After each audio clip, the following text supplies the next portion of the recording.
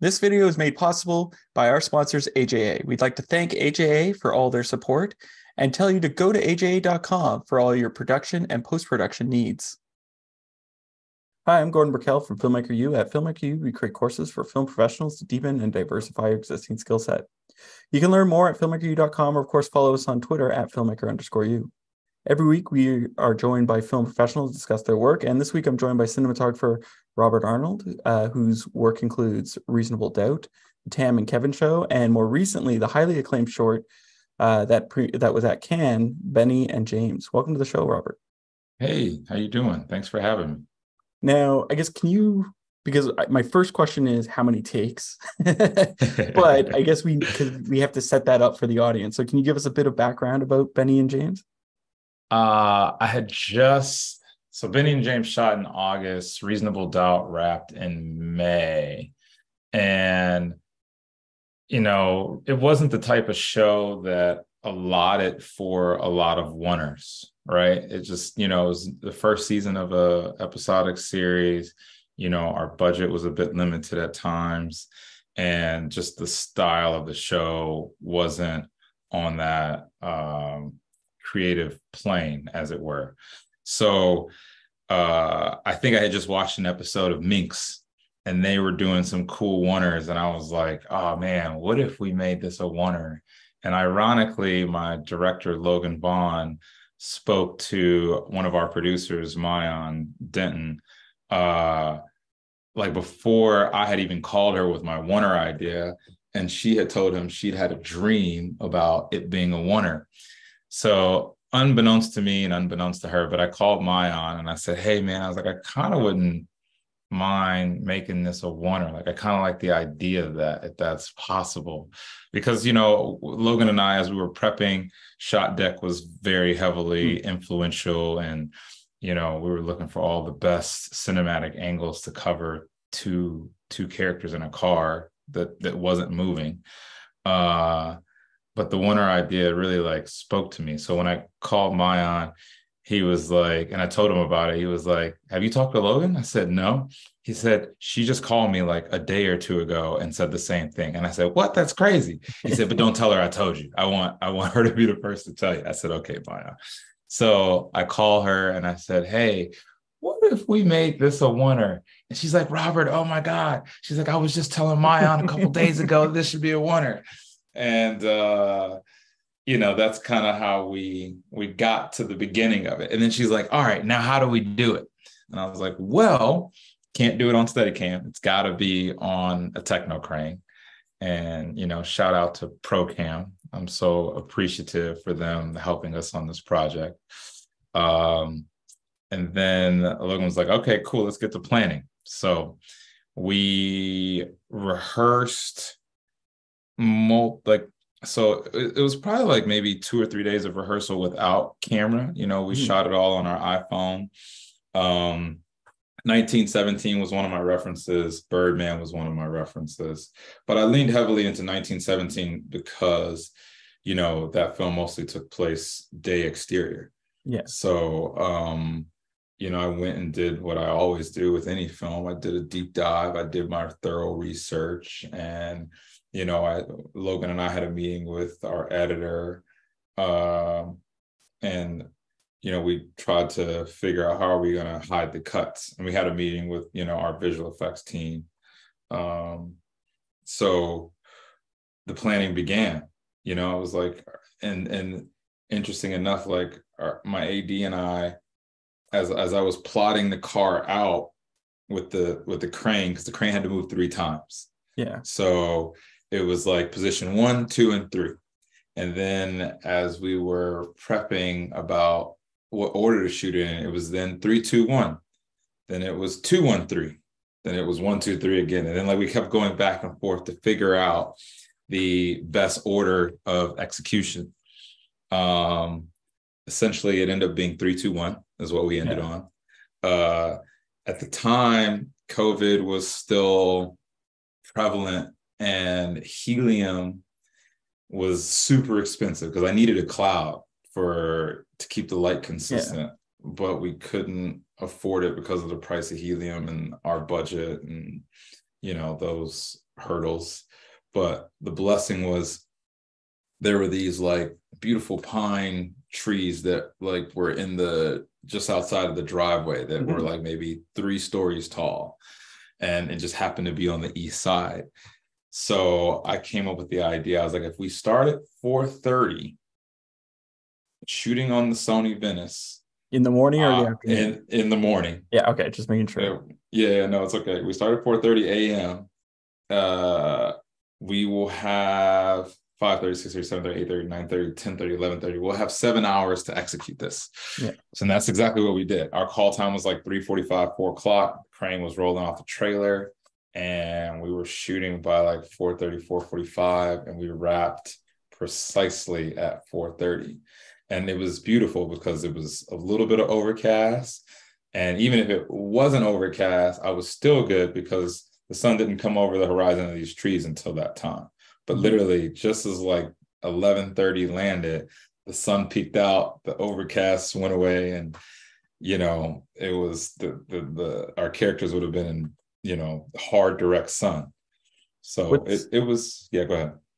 I've been a camera person for 30 years, and I fell in love with cinema. I heard there was free film school in France, and I wanted to get into the French film school. I really didn't know anything at the time, but I knew at least how to take pictures.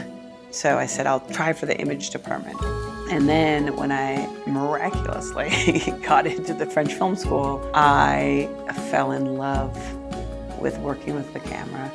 You're following what's going to be in the movie. So that immediacy that the camera allows is what I loved from the beginning. I'm Kirsten Johnson, and this is my course about documentary cinematography.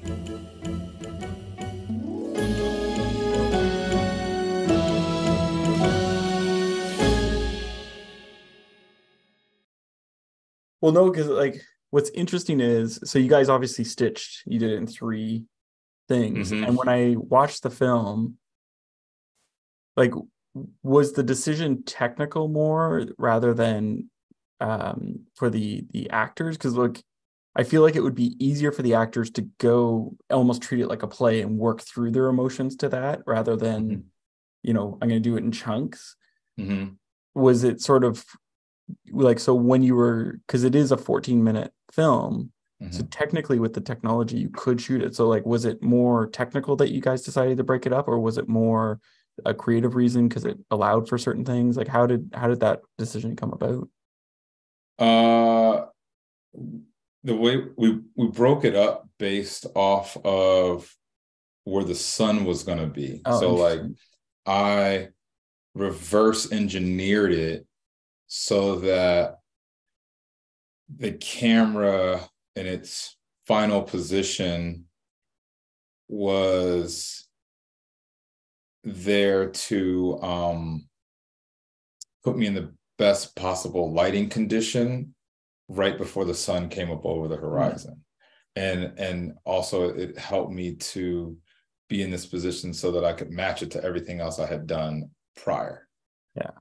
And luckily, like, our actors, their backgrounds were in theater.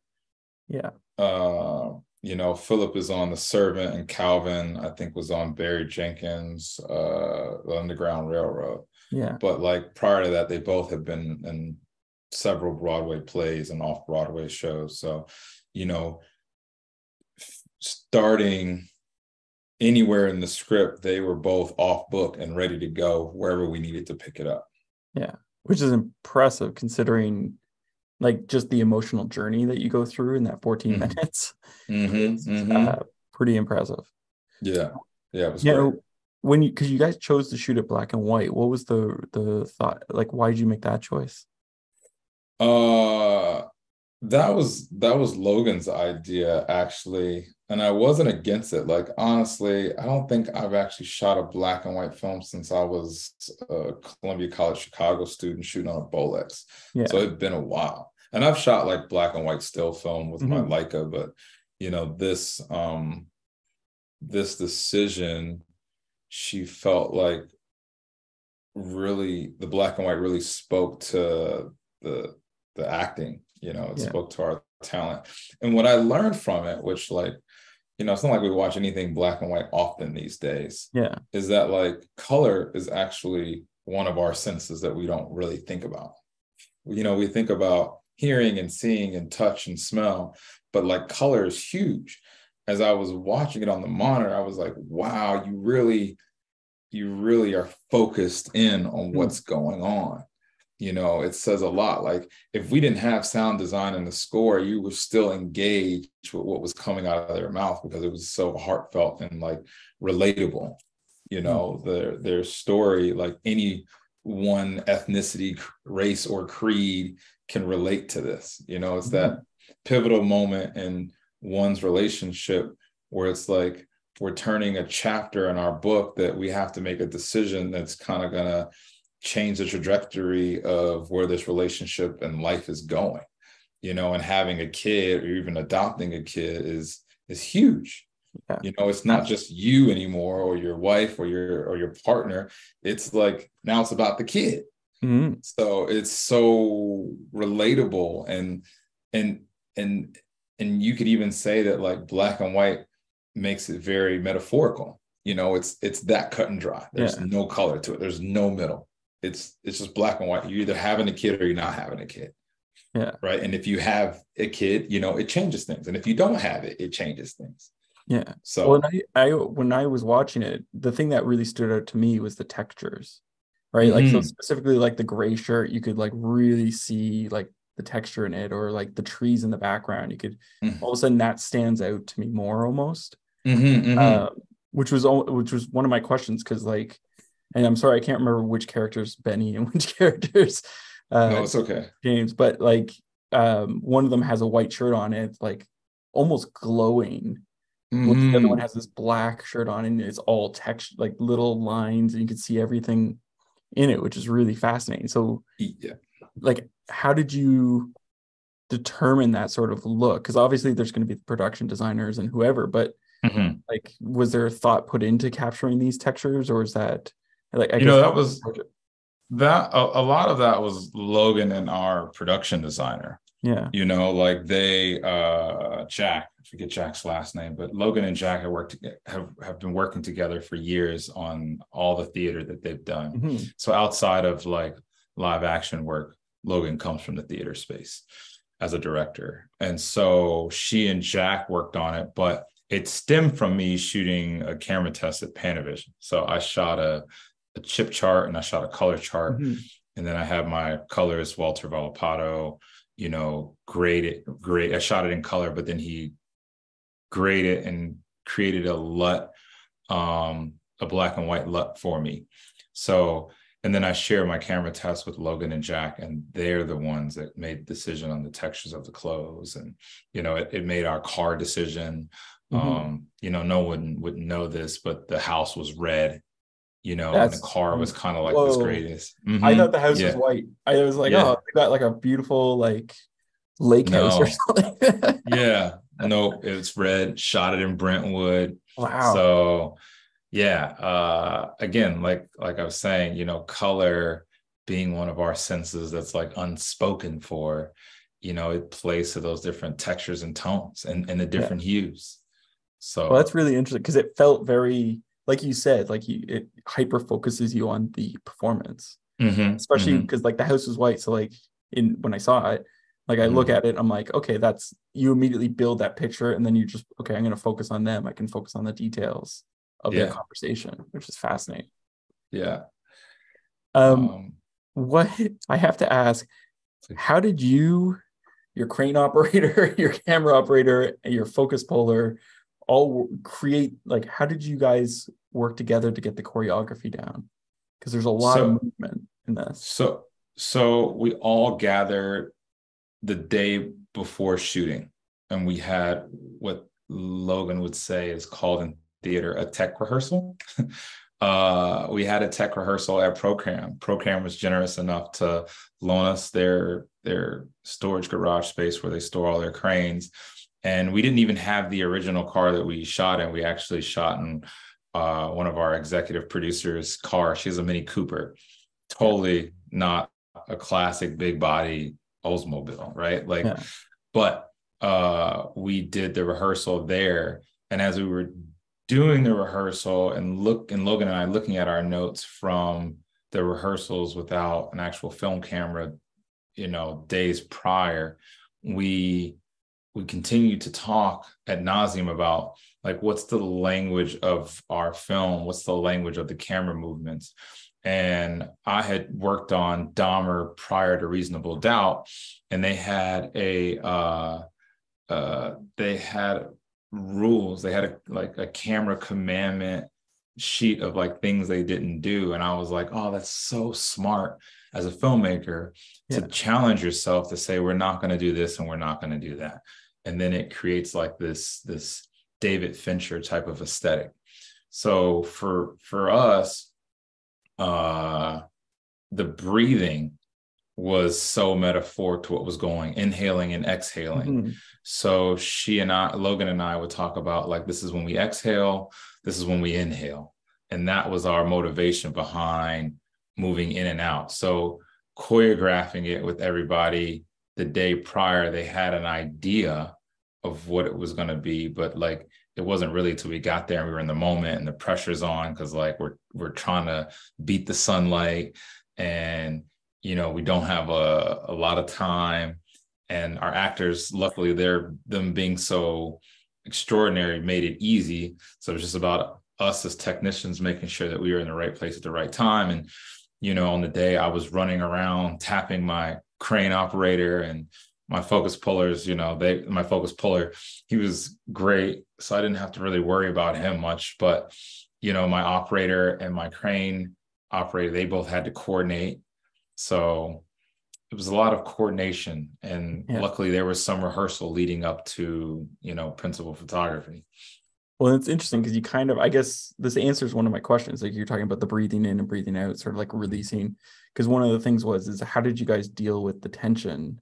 Because, like if they were theater actors, we all sit in the theater and it's the performance that we go. If this was like traditionally, for lack of a better term, traditionally shot, it'd be like, here's the wide shot, here's the two, the two shot, here's the over the shoulder, and we'd follow that. And then the editor could build the tension with the performance. But in this, you're like, there is an editor because it's stitching, but in this, you're actually like having to make these decisions of going in and out. So like, one of my questions was, how do you deal with tension? But you kind of answer that with your in and out. So were there key rules or things that you looked for pushing in and out? Absolutely. It just depended on where we were in the scene and in the dialogue and what was happening. That would determine like us inhaling and exhaling. Like, for example, when we come up over the car, right, and we see them hold hands. So like, that's an important beat in the story. And then when it lands and it turns into like a raking two shot, the camera starts to like exhale a little bit. And then it slowly turns from like a medium shot to like a wide. And then we push in and we inhale and we come around and it turns into like this two shot, because like now it's kind of like, then it turns into like not only a two shot, but it's a frame within the frame, because we're looking at them. And they're like at this moment where it's like, we have to make a decision. We've been here before. Like, what the heck are we going to do? Are we going to like move forward with this decision that we've been planning, or are we going to go our separate ways? And, that's when Benny gets out of the car and he storms off to go grab the wind chime. So then we come around again. But again, it was like those beats that we determine like, okay, this is where we inhale and exhale. Wow. Now you mentioned your colorist before. Is that someone you work with on every project, or is that? Yeah. Walter, I was just telling somebody prior to our call that Walter Volpato has been like a family member. Like I go over to his house for Thanksgiving, or to hang out in his pool when it's hot, or just to like have a dinner. Yeah, I reached out. So I'm an AFI graduate. And the year that I was there, 2009 and 2011, was the first year that Steve Yetlin came in and taught a class on like banding and pixels and just like digital workflow from like the cinematic space, and, building LUTs and trying to create grain textures within that LUT to kind of reflect film in digital. And he had just done, I think, Star Wars with Walter. And I read an article about the two of them working together. So I sent Walter a cold email and said, hey, like, you know, I was part of Steve Yedlin's class, and I'm very much, you know, I believe in you all's philosophy. Like, this is how digital cinema should be treated moving forward. And, you know, I'm really big into like shooting camera tests before doing projects, or just like to answer curiosity. I would love to meet with you. And he was like, absolutely. And at the time he was working at Photochem. Now he's at Company 3. So he invited me over to Photochem. I sat down with him and some other technical scientist that was there. And, you know, we just chatted, and he asked me some questions. And, you know, it resulted in him being like, cool, you're definitely the type of like cinematographer and filmmaker that like I want to work with. And like, I'm happy to help whenever, you know, let me know whatever you need. And so from that moment onward, we just started working together, and like us working together turned into like this beautiful friendship that like I just, you know, adore. Yeah. Well, it's interesting because it's very much like such a key relationship nowadays. Whereas before, you know, we would just have the telecine art and, you know, run it through a couple times. And and so I'm fascinated because you when you initially talked about him, it was very much like, well, like you said, like a friend, whereas most cinematographers, when I talk to them, it's like, that's the person we hired, right? If that makes sense. So it's, what would you suggest for young people getting into cinematography to look for in their colorist, and how to build those relationships? I'm going to reverse engineer your question. Okay. How to build the relationships, I would say, would be, don't be afraid to cold email people, because you'll never know until you ask. And if you don't ask, the answer is always no. And I find that people typically are willing to help those in need, that like their intentions are pure. You know, if you're not out to like get anything, and it's not like, what can you do for me? If it's more of like a collaborative ask, if that makes sense. My recommendation in terms of like that working relationship and what to look for is, you want to look for someone who's open to experimentation, someone who understands the importance of collaboration, someone who gets your aesthetic and like tone of your project or projects, and someone that you don't mind sitting in a dark room with for several hours. You know what I mean? Many hours. Many hours. So, and staring at a screen as it slowly changes. Like, can you change it? How about now? Is it looking more blue? Yeah. And there's like a level of trust, right? Like, I trust everybody that I work with these days, like, because in my eyes, they're all handpicked. For example, like before I started Benny and James, I sent the script to Bob Forsh at Panavision in Woodland Hills. And I said, hey, Bob, I'm about to gear up to do this project. I need your help. But more importantly, like, I need your opinion. I think I want to shoot large format. What do you think? What lens do you think I should use? Because like I've been using, you know, I don't know what lenses I was using at the time, like something vintage. I was using like their Panavision vintage lenses for a while. Like that's what I used on Astronomy Club. And then I think I was using like their, I don't think what was the name of it, like their Ultra Primes. I was using their Ultra Primes for a while, like heavily. And so I was like, Bob, what do you recommend? He was like, I just got two. He's like, I got just the lenses for you. I've got the custom large format lenses we made for Bob Richardson for Air, which were the VAs. And then I've got these P series lenses, large format lenses. I was like, all right, cool. He's like, come in, shoot a camera test with both of them, and then let's talk about it. So I did that. I shot the camera test. Walter graded it, built the LUT in and around it. I watched it with Bob, and we talked about it. And ultimately, he's like, I get the sense. He's like, this is just me. He's like, I think you want to shoot with the BAs. And I was like, yeah, you're right. I love the characteristics of these lenses. They're great. And the same thing with Walter. I was like, so I'm looking at Johnny Simmons' still photography. I'm looking at Elliot Arrowood's street photography for my black and white inspiration. And, I'm looking at Paul Thomas Anderson's photography with his work on the master with Mihao. And so I send him all these references. He was like, cool. He's like, I'm going to cook up something. I'll get back to you. So he does what he does best, turns some dials and uses his creative aesthetics to kind of match what I was looking for. And that's how we end up coming up with the look for it. So I think it's about trusting, whomever you're working with, whether it's a colorist or operator or someone at a rental house, like just finding the right people who are willing to collaborate with you and being open to it, right? Because I find many people, I'll say the older generation is very much like, this is my idea, this is what I'm going to do, And so I would say to the younger generation, just be open to collaborating with people that have more experience and see the world maybe differently than you, because you might learn something and it might actually be the key piece you need to making your project unique. Interesting. Now, I have a question, but then I realized the way I phrased it might sound weird. What's next for Benny and James? I was meaning for the film itself, not for the guys. But if you want to answer for the guys as well, you can. Like, is it still doing the festival circuit? What's going on with that? Still doing the festival circuit. After Cannes, our cover letters to festivals have now changed, which is cool. Yeah. So we're hoping to get into the Chicago International Film Festival.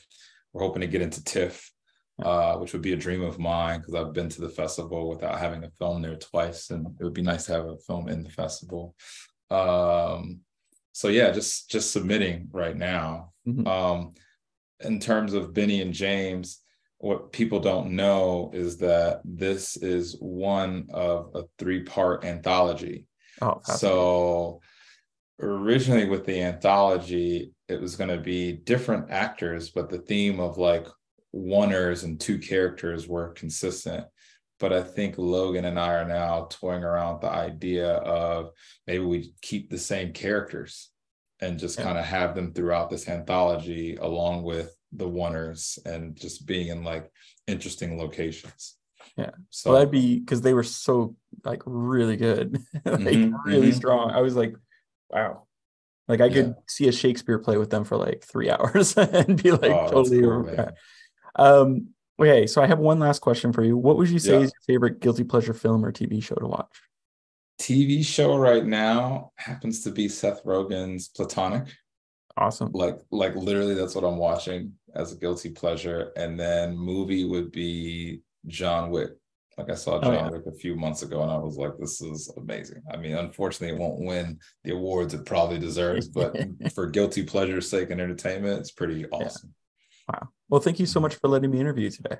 You're welcome. Thank you for having me. Super appreciate it. And that's it for this week, everyone. Make sure to check us out at filmmakeru.com and, of course, on Twitter at filmmaker_u. I'm Gordon Burkell. Thanks for watching. This video is made possible by our sponsors, AJA. We'd like to thank AJA for all their support and tell you to go to aja.com for all your production and post-production needs.